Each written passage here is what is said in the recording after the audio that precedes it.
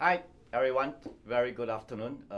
Welcome to our first series together with Savills. I have with me Yap Hui Yee, a very talented young lady, specialist in commercial market. More importantly, some time back in September 2020, Savills and Huttons strengthened their position by combining the residential forces. It's about half a year now, and this is the first of its kind series that I have gotten an expert, Hui Yee here, to have a live interview. What makes her so special in today's market? I'm sure you have read reports here and there. Just to give you a bit of insight into Hui Yee profile, I think she showed the next screen that this beautiful face, Yap Hui Yee, shophouse specialist, some of the record transactions that she has done. And in today's newspaper, she has, I think Savills is the agency that's being chosen to market Pagoda Street, Yes. The two commercial shophouses. Correct. How did you get this appointment? Yeah. Well, it wasn't easy to clinch this appointment, to be honest, Mark, because the owner is a local family. They own quite a number of shophouses in Singapore. They are very savvy. So they actually invited 6 agencies to come and present to them, share with them our track records, our view in terms of the market, how we can actually help them to market the property. So we actually ran a beauty parade, and quite blessed that we were chosen based on our track records and our confidence in terms of getting the highest and best price for the seller. Yeah. You see, Hui Yee come across to me that she has been in this market for about 10 years. Yep. 10 years, right? She started off with, after graduation from NUS in the real estate discipline. She went on to M&T. Yes. And then after that, CBRE. Yep. And then for the last 3 years, we are with Savills. Yes. And during the last 3 years, she has broken many deals, including the one, I think one of the big deal that was a couple of months back, Temsil. Yes. You know, Temsil? Yeah, that's a that was private about collective sale. 800 over million Yeah. on the purchase land size. Looking at this track record that you have, that, how do the customer or the prospect, the seller, reach out to you? Yeah, I mean, to be honest, I would also like to give the credits to the team members. I think for most of the projects that we do, we always work as a team. When we go and hunt, we go and hunt together. Yeah. So what we did differently as compared to our competitors, I would say it's we always remind ourselves to provide dedicated services to clients.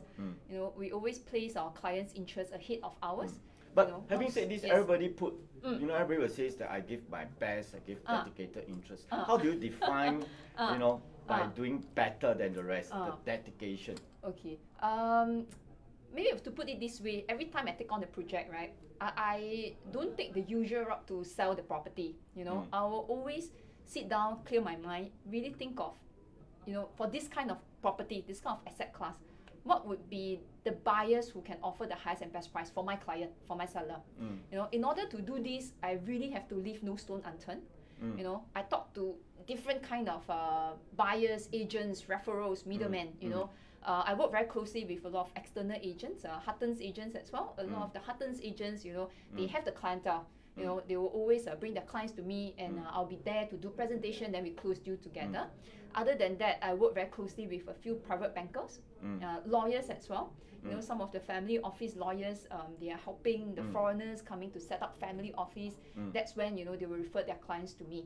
Yeah. So I don't just restrict myself in doing all the conventional, traditional kind of strategy, just put it up on advertisement, just put it up on Commercial Guru. I always have to really think out of the box in terms of what kind of avenue or channels that I can do to reach out to the widest pool of buyer. Yeah. But I'm sure that in today's market, there are many people like yourself dabble into this commercial market. But for the last 2 years, your name keep surfacing, every now and then, in today's market that you've broken the most deal. In fact, Savills has one of the highest record of transaction in the commercial segment, and your name is being surfaced over and over again. How did you promote yourself? You must have done something to yourself that these prospect or sellers come to you. Well, I would say it's a few years of experience lah. It doesn't just come like with a snap of finger. I think we started off few years ago, probably about 7-8 years ago, where people didn't really believe in shophouse. A lot of the shophouses were quite dilapidated. People don't see the value in shophouse. That's when we started entering into the market. Really try to understand this asset class because it's such a niche market, right? We believe in what we are selling. We don't just sell like it's brick and mortar everyone can see, but it's always about the potential and the value add that you can do on the property that most buyers probably when they were new to the market they couldn't think of. That's when we really went in, from different angles. And after we close a few deals, that's how the deal flows keep coming in. Keep coming. Yes. So at this current juncture, yes. What is your daily routine? Do you still do the very traditional way, go to shophouses, hand out mailers? Do you still do that? I mean, you are so successful now. Do you still go down to the street to do that? I still do. I mean, our team still do that. I guess that's one of the most conventional ways to reach out to owners lah. I mean, that's definitely one way for us to reach out to owners.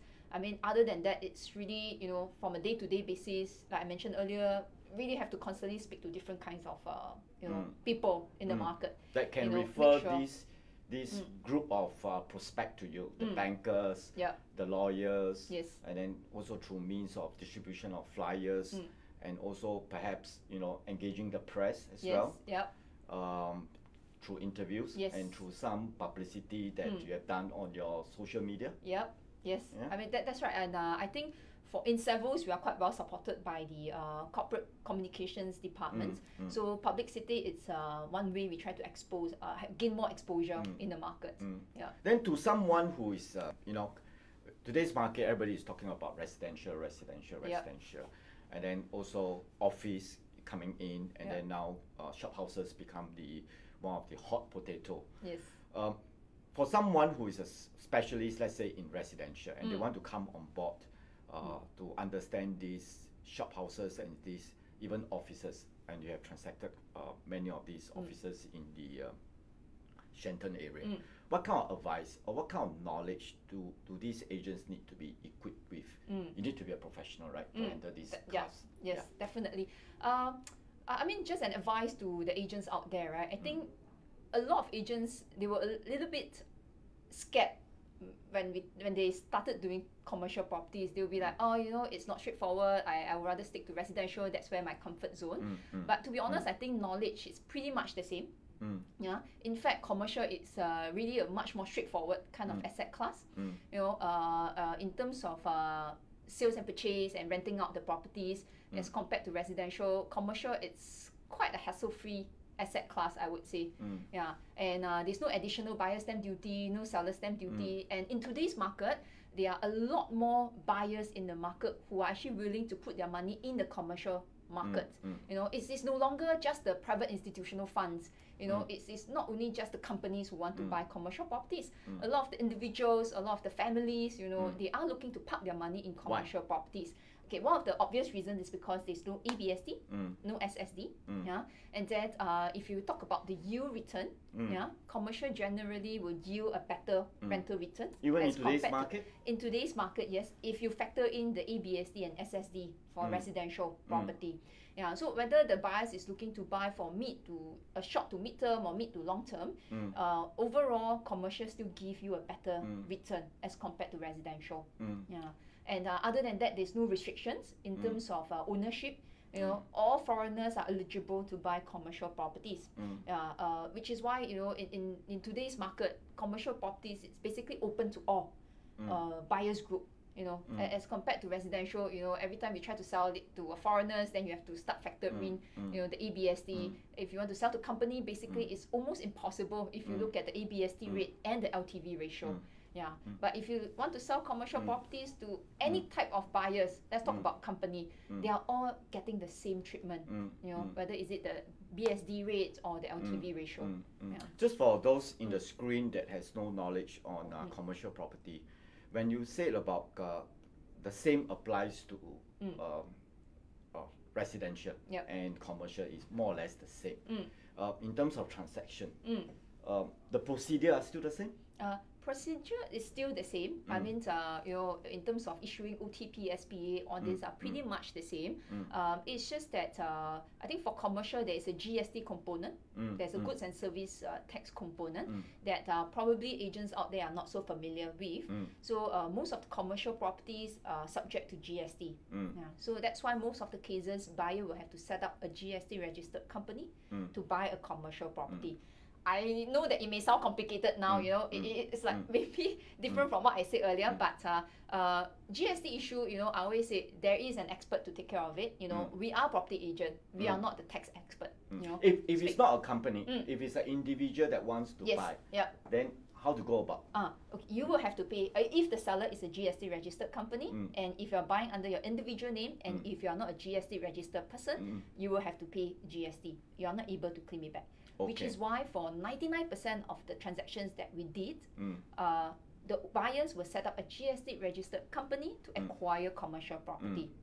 So setting up a GST registered company is not something very complicated. You know, we have been working with a lot of tax experts in the market. You know, they are very experienced in terms of helping investors to set up company. So in fact, so far there's only one buyer, you know, in my entire career who refused to set up a company to buy a commercial property. But because the quantum that she was buying was quite small, she only bought a $800,000 office unit. So she's like, okay, 7% of 800,000 is not a lot. So that's why she decided not to. If not, most of the cases, buyers are quite happy to go and set up a GST company. So other than this, you know, it is not that complicated, you know, to get into this particular segment. Yes. The way of, you know, getting this customer, if you are new, you know, like what you have just said, I believe you have thrown more mailers, you know, when you started, yes. But now you're still doing it, but you are more selective. I guess you are more selective because you have been very successful now.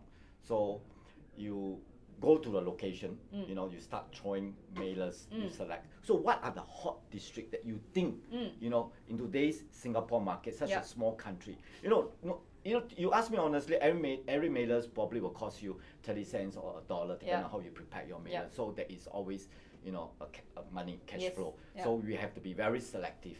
So to advise the young people or those who want to come to start doing this, so selected area, which area is the hot area when you get all the fishes? Okay. I would say the hottest is still where the main activities are, which is District 1 and 2, the core central region. That's where most of the supplies of the commercial properties are. You know, but having said that, I think things are getting a little bit more challenging because the CCR sellers generally have increased their expectations because I think capital value for commercial properties have also increased quite a fair bit in the past few years. So, and most of the owners of the CCR region, they have very strong holding power, and you know, they are basically sitting on the fence. They feel that maybe if I wait a little bit more longer, price will increase further. So a lot of them are not motivated.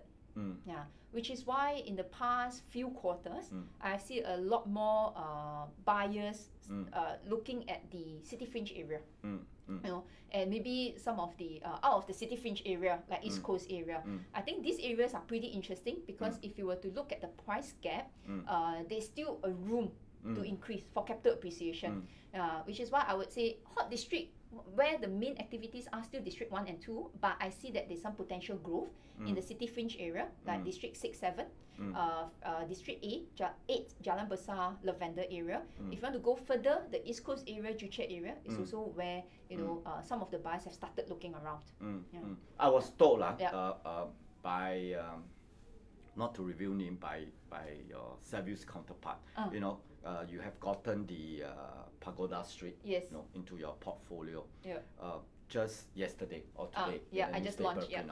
And today alone, you have received more than 10 Yep. inquiries. Yeah, genuine inquiries. Yeah. Yeah. Very genuine, very authentic inquiries. Yes. Where are all these buyers, prospect buyer coming from? Ah. If you mind, you want to review a bit, so that the people on the screen that I want to enter to the market, but where to search for the buyer?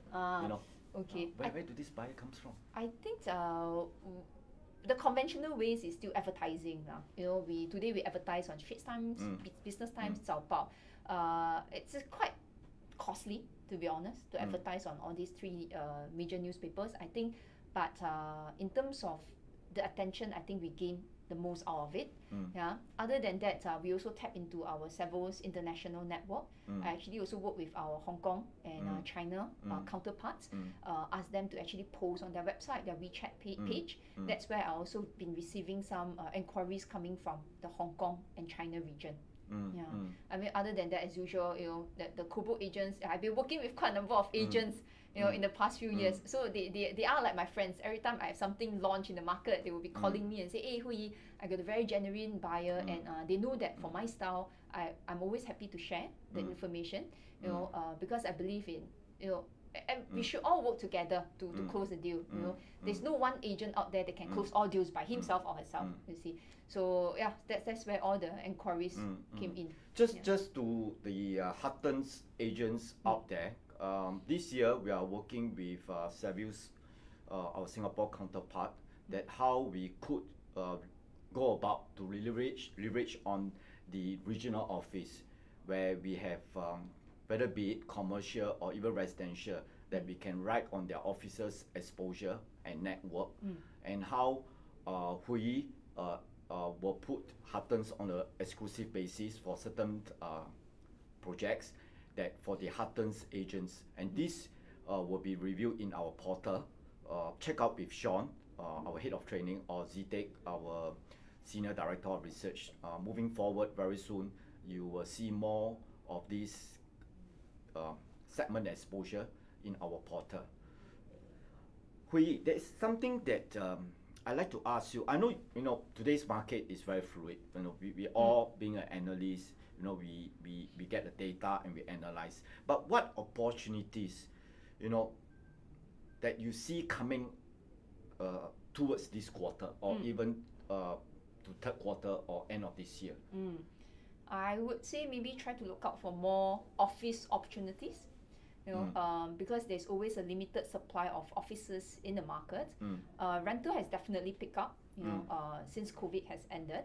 And, recently government has implemented a new regulations that they actually disallow any further strata subdivision of offices in the CBD and Orchard area. So it actually really limit the supply of strata offices, especially in the prime area, which is why I think, the agents out there, they should keep an eye out on the office opportunities. So you think the office will be another class of assets that will raw Correct, in definitely. today's market? Yeah. Just to share a bit of the research data, if you look at the stocks of strata offices in Singapore, we only have about 13% of the stocks are strata titled. The rest of the 87% of the office stocks are owned by the big boys. It's all single ownership. The developers own it, the REITs own it, and they are not selling. So moving forward, the stocks of strata office will decrease further, because the government already said that, just 2 months ago, government said they don't allow any strata subdivision anymore. So you see, we saw that there are some officers, they always talk about flight to quality. Yes. Wherever you see new officers come, you see current tenant will move to new building.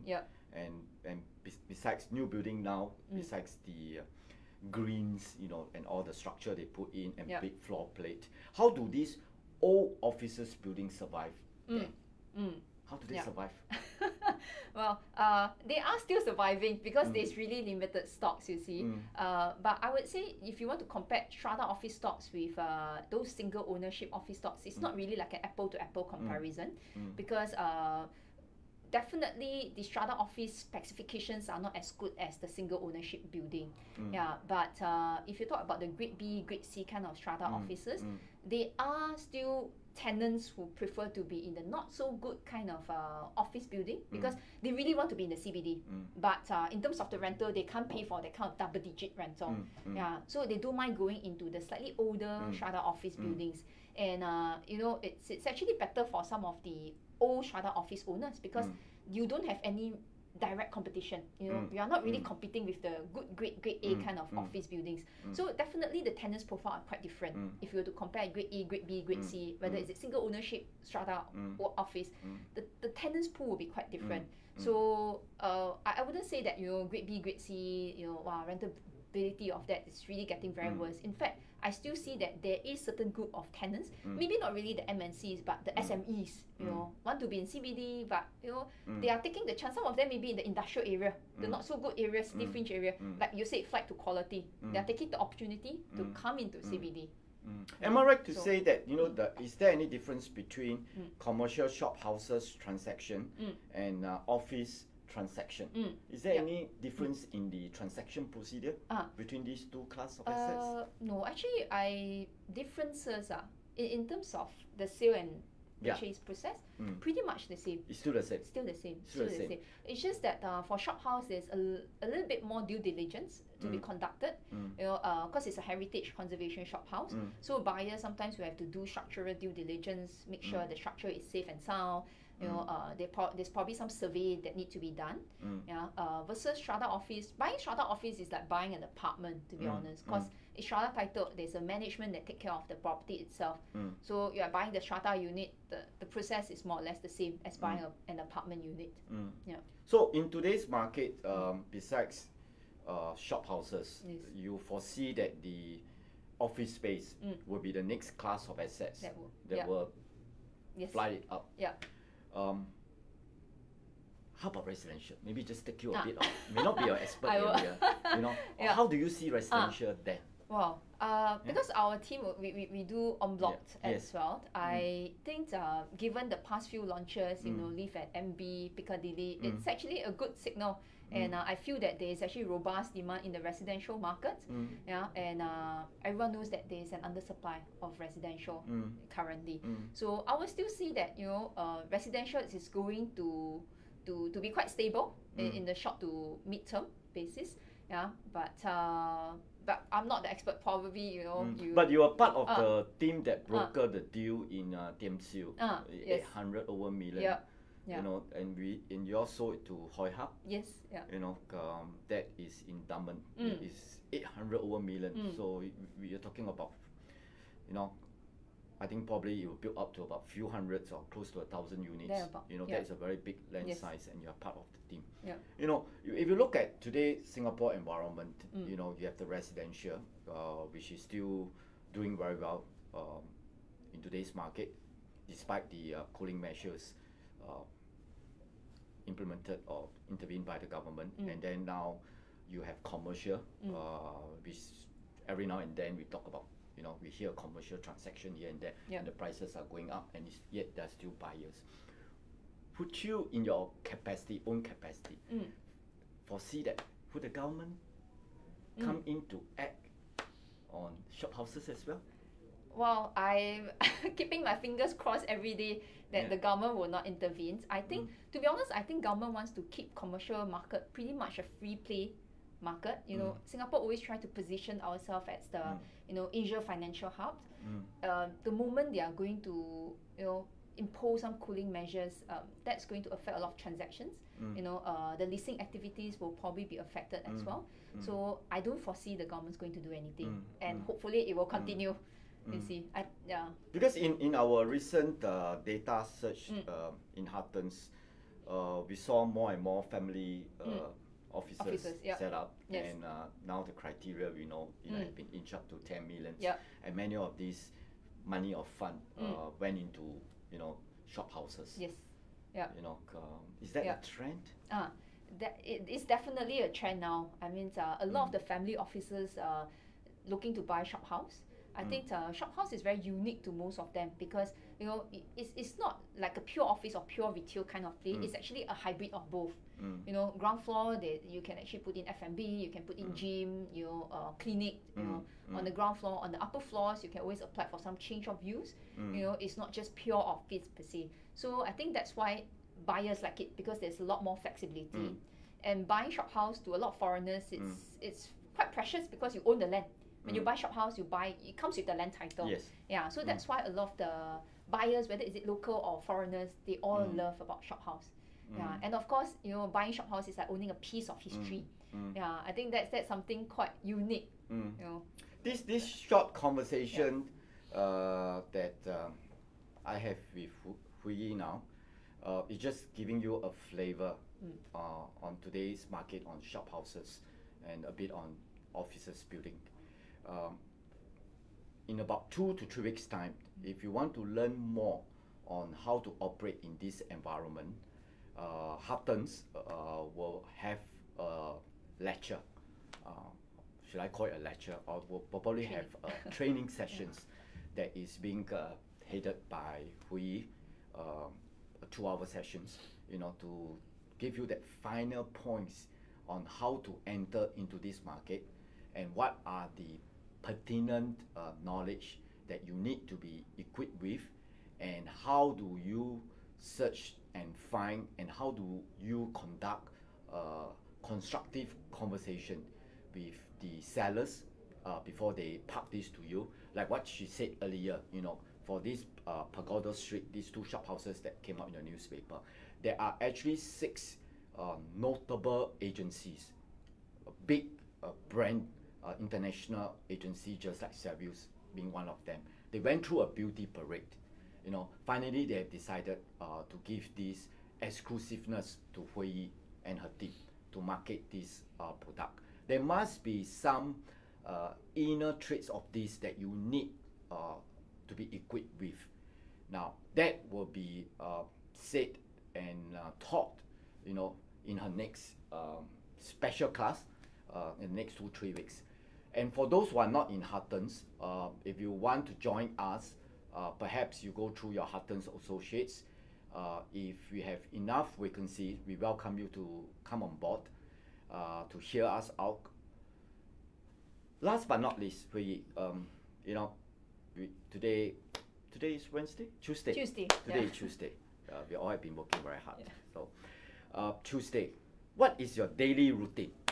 Before I let you go for your next appointment, what is a daily routine? That make you, for the last 10 years that you have been very successful. I mean your success comes, perhaps it's the environment that Savills has given you the opportunity. But there must be some personality, some traits in you that make you, for the last 2 years, everybody talk about Hui Yee nowadays. So you I'm not revealing your age, she's very young, very young if you look at her, very young. There must be something in you and your daily, habits. What's a daily discipline? Daily discipline, I would say I start my day quite early, and usually I'll go for the gym. If not, I'll just go for a run, and then usually start work about 8 o'clock, 8:30, and then I will actually use the first few hours of my day, like really try to clear my mind, think of what I really want to follow up on a daily basis, and I guess constantly reminding myself to be persistent, try to talk to clients. I think one of the most important traits is always remind yourself that you need to build a long-term rapport or relationship with the clients. It's not just about transactional. I think a lot of the clients, they are really very savvy. They are the ultra high net worth individuals, their families. There are a lot of agents that try to talk to them. Try to knock on their doors. But for me, it's sometimes basically just to share some market updates. With clients, constantly sharing, make sure that they remember you, and make sure you remember your clients as well. If the client is not yours today, but if you do follow eventually, up, eventually, and so you spend 10 years, you're already a notable name, so you get all this free referral. But your first few years is mailers. Yes, first, I think yeah. to all the agents, you know, that dinosaur style in searching, you know, through mailers, and that's what she says. The hot district area, you know, district 15, you know, although the core central area, the prices are going up, but there's still a demand in today's market, because I think one of the key factors is the ABSD, you know, you don't need. And then besides, family officers are coming. It is something that you should look forward to attend her lessons, where she give you an inner depth on how to go about getting things done in today's commercial market. Thank you very much. Thanks, Mark. Thanks for having me today. To have you on board. Yeah, it's you been a are pleasure. a very gorgeous, talented lady. Thank you. Yeah. Yeah, thank you very Sorry, much. Satipa. Thanks, everyone. Thank you. We'll see you in the next lessons.